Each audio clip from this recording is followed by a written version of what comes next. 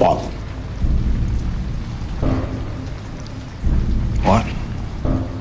I know that you had reached out to Robert after seeing The Witch, and I wondered what, specifically about that movie, but just him as a director, what interested you to that degree that you... I like directors who kind of feel like it's a very complete world in their movie, and also the fact that it was a debut movie, it seemed so confident, and I really like working with people who are very, very ambitious. I mean, if that's the first movie you choose to make, which is a kind of pretty difficult movie, The Witch, and I just kind of knew who would want to do something cool because there's something. If you really push the boat out in the first one, it's not like for your sophomore movie you're gonna suddenly go mainstream. It's gonna be you're gonna do something really, really crazy. Yeah, so I knew he was gonna do something special. So then, he kind of turns around at some point and has this script for you, and he's thinking of you for this role. What was your reaction to seeing that then? There was just something about this part as well. I didn't really know at first read that. Because it has these kind of crazy discordant tones, but you're kind of like, you finish the script and you're like, I wonder if he knows this is funny. Yeah. It's like, is it supposed to be funny? I had absolutely no idea. And hearing people laugh in the audience afterwards, I'm like, wow, people, because I had no idea until the first screening if people were going to get the humor or not. And I'm just absolutely thrilled that they do. Let me go, me go.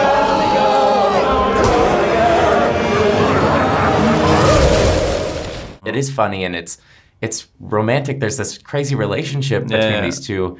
Working with Willem, did he ever kind of surprise you by like how far he would take things, or? Yeah, constantly. Yeah.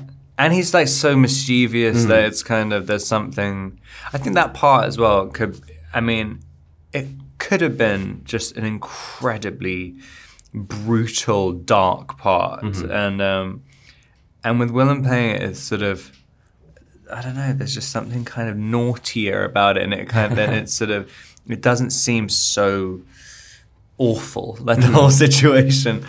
But yeah, he's constantly like he's got a very kind of subversive sense of humor. I know, I'm so compelled by these characters, so drawn to them. Yeah. We talked about the comedy kind of being right there in the script, at least as you read it. Was the sexual tension there as well?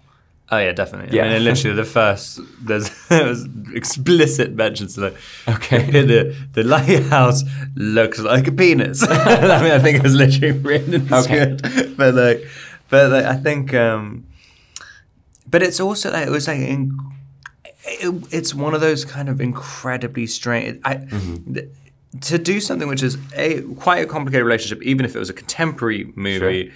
Sure. You've got it in this like very, very, very strong, detailed, colloquial dialect, and then combined with it being a very specific period and place that had very like technical terms and stuff. And I think it's always really interesting doing this very primal relationship where they don't really know how to deal with each other, and it's like very physical and emotional, and then it's the way it's presented is extremely technical, and then on top of that with this very formal aesthetic as well. It's a crazy combination of things we happen at the same time.